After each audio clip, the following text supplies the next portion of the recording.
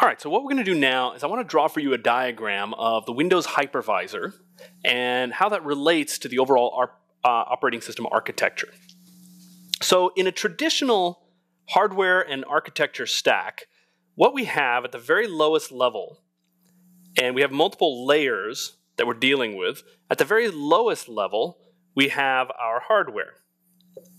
Things like your CPU, your memory, your hard disk, etc., all at the very, very lowest level. Then above that, we install the kernel of our operating system. So whatever operating system it is that you're running, the kernel is designed to interact directly with our hardware. Okay, so I've installed this operating system on there. The kernel of the operating system has ownership of the actual hardware. So as the kernel takes control of the CPU, the memory, etc., no other system can come along and take control of that hardware. The kernel owns it. So if I run applications, such as my application here, if that's running in memory on my operating system, it is going to connect to the kernel in any time that it needs access to the memory of the hard disk or the CPU, anything like that. So if it's a thread or a process that needs to execute, it goes through the kernel, makes a request from the kernel of the operating system. The kernel will in turn go and actually schedule the cycles on the CPU itself, or retrieve the memory that it needs, etc. Okay, so every application that I run runs in a unique portion of memory, but it depends on the kernel of the operating system in order to access the hardware that we have. Okay, so this would be a traditional stack. No other operating system can be running at the same time on the hardware because only one of them has ownership at any given time. So now what we want to do is look at how that's different in a virtualized environment. So in the virtualized environment, we still have our hardware at the very lowest level. Okay, again, the RAM, the CPU, the hard disk, the actual physical devices. Now, above that, we are going to slip in what we call a hypervisor. And this is not unique to Microsoft. This is a technology that is used by multiple vendors. It's just that each will have designed their own hypervisor for this functionality. This is a very low-level type of software that gets slipped into the CPU below, or at a very low level below the kernel of your operating system. Now, it is going to have ownership of things like the CPU and the RAM. Okay, so if it has ownership, that means all items, the actual CPU is down here at the hardware level, but all calls through the hypervisor to the hardware have to go through that hypervisor. The only way to get to the hardware is through that hypervisor. And it now is going to handle the scheduling and the allocation. So on top of the hypervisor now, we come along and we build our operating systems. Okay, so here is an operating system. Let's call it Windows. Okay, so if I'm running a Windows operating system, it will have access to the CPU, to the memory, to the hard disk, but through the hypervisor in order to get there. Now, primarily the hypervisor is going to have ownership of the CPU and the memory. It is not necessarily going to have complete ownership of the hard disk and certain other hardware resources, but the primary ones that we need the hypervisor to own and control are the CPU and the memory. Now, it depends. That depends on who designed the hypervisor and how the hypervisor was designed.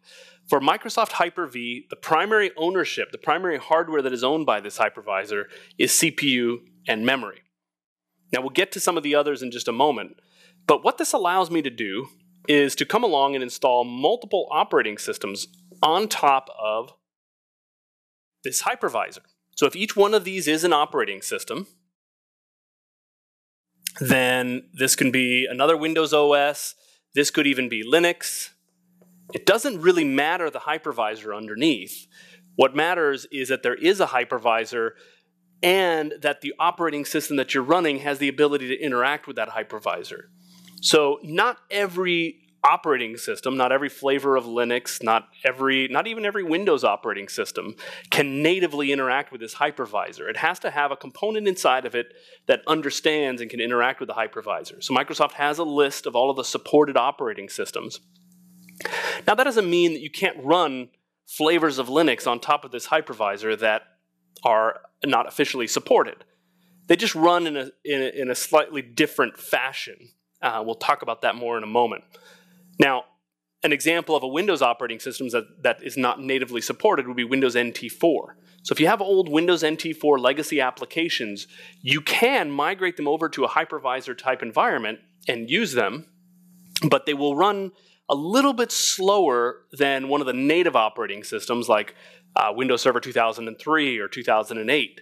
So as I run these operating systems on here, they are interacting directly with the hypervisor for CPU and memory functions.